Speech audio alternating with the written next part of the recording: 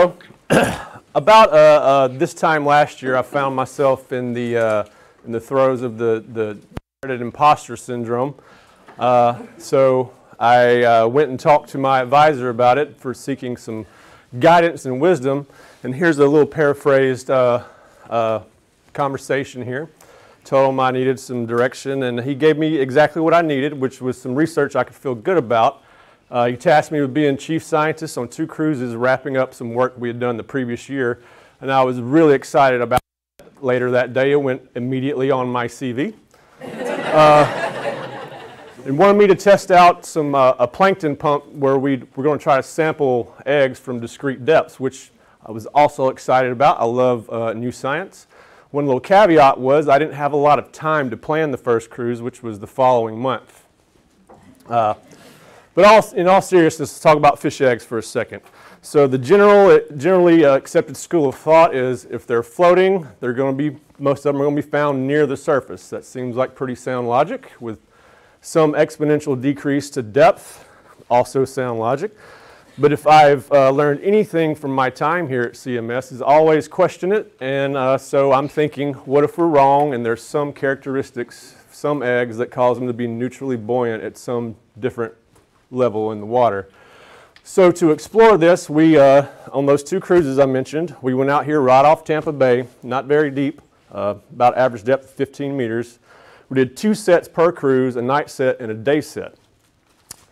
Now our pump was a gas-powered water pump with a long tube attached to it that we lowered down in the water with a length-calibrated line, and attached to it was an electronic inline flow meter. You see the flow meter there, and here's my lovely improvised catchment apparatus, which was just a plankton net tied to the side of the weatherbird. The flow meter is important because it measures the volume of water we're pumping that we use to calculate the catch per unit effort, and the equation there. If you're curious what goes, average thing that goes in the denominator there, it's about 5.8 cubic meters. If you don't have a mind for metric and imperial, shame on you, but that's about 306 5-gallon buckets. For the pumping, we did 4 different depths. Before we start, we drop a CTD in to measure the characteristics of the water column. We lower our tube in to our desired depth, pump for 15 minutes, and when we're done at that depth, we have to do a lot of stuff up on deck, but what I want you to focus on here is we adjust it up to the next depth. Did it for 15 minutes, carried on at 6 meters, then went up to 3 meters and did it for 15 minutes. All that adds up to about an hour if it's 15 minutes, but we did this 3 times total, so that's 3 hours per every series. That doesn't account for all the stuff we were doing on deck in between, so all in all, we ended up doing about 5 to 6 hours of work per set. In between, while we're pumping, I would run into the lab and separate the sample from the seawater with a sieve, and then preserve it in alcohol. It's pretty straightforward. Then back on land, I would count all of the eggs in microscopy. Now before I get into all the figures and the results from just this part, let's have a little orientation to my figures. Our x-axis across the top is the catch. There's that equation again, just as a reminder. Over on our y-axis is just there to kind of illustrate movement through time. So we have the first set up here at the top, and we went deep to shallow. And these call-outs to the side are the times of day, not the pumping time. So that's 9:03 p.m., not 21 minutes and 3 seconds of pumping. And we have a color code for the depths there. Move on down to the second set, third set, so forth and so on. Now that we're oriented, we're going to look at the March data. Pretty unremarkable. Seems pretty consistent through the water column, abundance of eggs. This is the night set on the left and the day set on the right. Now if we look at the May data, we've got a little more interesting stuff going on here. I do want to point out that these eggs were not here when we did it the first time. and during the day set, some eggs disappeared.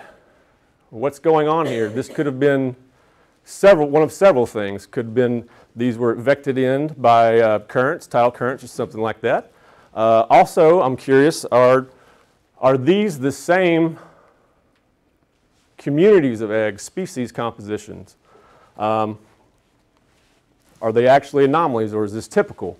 So I went back to Ernst with another paraphrase conversation here and told him it would be really cool if we could do some genetic analysis on these to see if there's a different change in the species composition through time there. And I could do it, so Mackenzie doesn't have to do so much more work piled onto her. And his response was, yeah, let's do it. Quick, for DNA barcoding, it's relatively recent method. It's well developed, even though it's fairly recent in the past, let's see, 2003, 16 years. And it's far, far more accurate than visual IDs of fish eggs. I wouldn't believe you if you told me you could tell just by looking at these eggs what species they are. In DNA barcoding, we target a cytochrome oxidase 1 gene in mitochondrial, the mitochondrial DNA, isolate it, and then amplify it with a polymerase chain reaction, which is basically making a lot of copies. A lot of copies are easier to see than one copy when we use it, gel electrophoresis. Those results we send off to be sequenced by someone else, and this is kind of what we get back. That's one fish worth of sequence. And there's this wonderful online resource, a Barcode of Life database, that's kind of like a Google Translate, but way better than Google Translate. You plug in your thing there, and this says, oh, that says hogfish. Here's some highlighted species from our DNA results. I'm not going to dive too much into this, other than pointing out that tomtate up here in the top center has been our most abundant so far. Still want to stress that this is incomplete. I'm still coding these eggs. Let's have another orientation real quick. Have our fish names over here on the left. Beside those, we had in parentheses, we have the actual number of sequences that I've got. Same depth color code, except we're kind of looking at, this is tomtate at 12, 9, 6, 3. Now that I've taken all that time to get us oriented, I'm going to say once again, this seems pretty unremarkable to me. I can't see any pattern per species depth that's really coming out. Still ongoing, but there's also another question this rose is, what's the age structure here? Are these tomtate eggs at the surface the same age as these at the bottom? We need to stage the embryos so we can use the embryo stage as like a proxy of how long this has been in the water. They divide from 1 to 2 to 4, and it takes time to do that. Problem, fresh eggs, you can't really see much. Here's a fresh egg. We'll diagram one. After you preserve them, they kind of die and start to become more visible. I have a 4-celled egg here, just for example. The problem here lies in the preservative that we use. Formalin is great for preserving the egg in a physical state like this. You put it in formalin, and 20 years later, it's going to look like this. But it doesn't play well with DNA. It lowers the success rate of DNA barcoding. Alcohol, we love alcohol. It plays well with DNA, but it doesn't really preserve the egg in a good physical state. After a few days, it becomes all jumbled, and you can't really tell what the embryo was. I tried to remedy this problem at sea in October by dyeing fresh eggs with some methylene blue so I could try to see the embryo stage. I bought some cheap equipment off of Amazon to try and do that in the field, which worked, by the way. But as some of you may be thinking right now, I got a little seasick trying to do this at sea. So, kind of a little disheartened and almost gave up hope until working on this presentation, I had kind of an aha moment. And so let me walk you through that real quick.